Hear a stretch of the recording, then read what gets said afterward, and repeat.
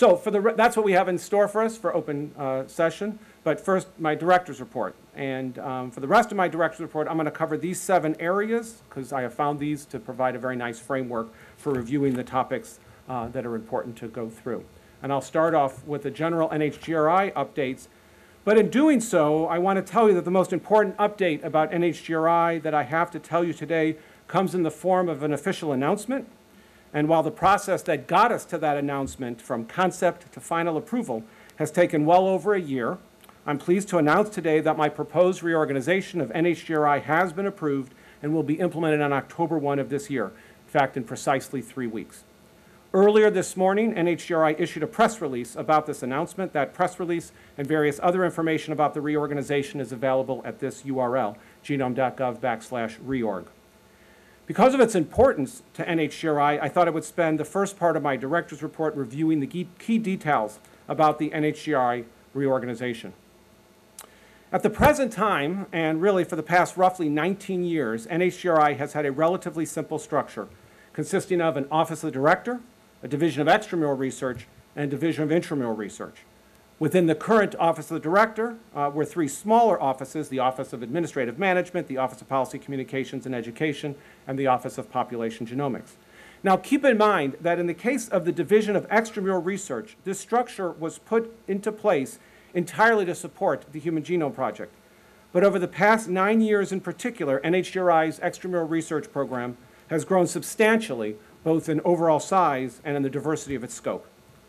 So based on knowledge from being the NHGRI director for nearly 3 years, I will soon implement a new structure for our extramural research program, one properly aligned with the strategic vision for genomics research that we published in Nature in February 2011, and one that I think better configures us for our ongoing and our future research agenda.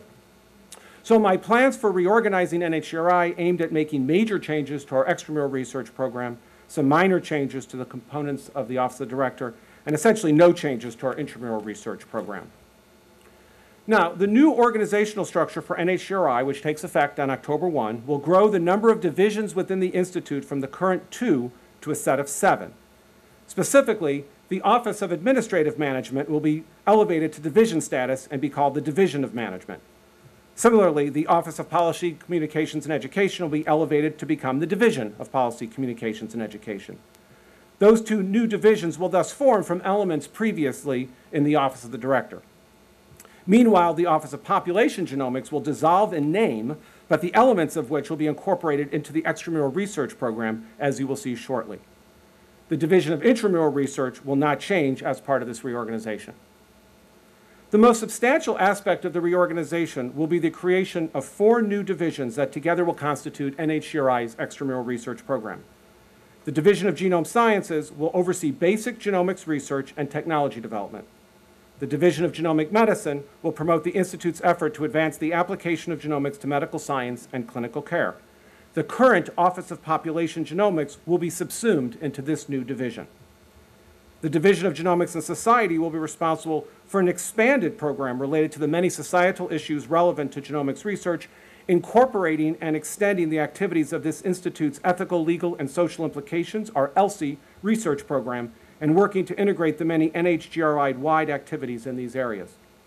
Finally, the Division of Extramural Operations will manage the myriad operational aspects of the Institute's extramural research program, including scientific reviews and grants management. So, in the end, NHGRI will consist of 7 divisions, each with a division director that will report to me as NHGRI director. In this way, the extramural research program will no longer have a single director as it has since its inception. Rather, the 4 division directors of the extramural divisions will serve as a collective leadership team working closely with me and the NHGRI Deputy Director, Dr. Mark Geyer, in leading the extramural research program. Now, getting to this announcement today has not been particularly fast because there were a number of specific steps that had to be followed to reorganize the Institute as proposed. Specifically, we followed the guidance given in the NIH Reform Act of 2006 in terms of the process for carrying out such a reorganization. As some of you may recall, this involved holding 2 public meetings during which we detailed our proposed reorganization, answered questions, and took feedback from participants. The first of these was held as a webinar on January 18th, the second as part of the meeting of this council on February 13th. Following those public meetings, we put together a final reorganization package and submitted it to NIH leadership in late February. Upon receiving NIH approval, the NIH leadership in turn sought the approval of the Department of Health and Human Services. In fact, Secretary Kathleen Sebelius herself signed off on our reorganization in late June, after which the Office of Management and Budget, as well as the U.S. Congress, were notified. Having received no objections from those latter two groups, we then actually crossed the approval finish line, and this allowed us then to announce the reorganization today and then to implement the reorganization on October 1st. Now, key to the success of this reorganization and indeed the future pursuits of NHGRI will be the leaders within the new structure. And so today I'm also pleased to announce my outstanding new leadership team. Now, for three of the divisions, there will be essentially no change. Janice Mullaney will be the director of the Division of Management, just as she is now the director of the Office of Administrative Management. Dr. Laura Lyman Rodriguez will be the director of the Division of Policy Communications and Education, just as she is now the director of the Office of Policy Communications and Education. And Dr. Dan Kastner, who you'll be meeting later today, will continue to be the director of the Division of Intramural Research, as he is now. The real changes occur with the four new extramural divisions. Now, for three of these four divisions, I have selected the directors and deputy directors, all longstanding members of the NHGRI extramural staff. Their actual appointments should take effect once we get final approvals, which are expected shortly. Leading the Division of Genome Sciences will be Dr. Jeff Schloss as director and Dr. Peter Good as deputy director. Leading the Division of Genomic Medicine will be Dr. Terry Manolio as director and Dr. Brad Ozenberger as deputy director. Leading the Division of Extramural Operations will be Dr. Betty Graham as director and Dr. Rudy Pizzotti as deputy director. In the case of the Division of Genomics and Society, I am formulating a plan to search for its director. Until that search is completed, this division will be led on an acting basis by Dr. Mark Geyer, who all of you now know, of course, as the Institute's deputy director. Now, finally, to round out this reorganization, I will also be making some changes in terms of senior advisors. Effective October 1, there will be 3 senior advisors at the Institute. Dr. Jane Peterson, who has long been the Associate Director of the Division of Extramural Research, will become a Senior Advisor to the NHGRI Office of the Director, while she will work closely with me and Dr. Geyer. Vince Bonham will be my Senior Advisor on Genomics and Health Disparities, and Karen Rothenberg will be my Senior Advisor on Genomics and Society. Now, an issue that has frequently been discussed internally and that was raised during the public meetings related to the oversight and execution of individual extramural programs and projects in light of the new multi-divisional organization of the extramural research program. So I thought I would say a few words about our plans for this.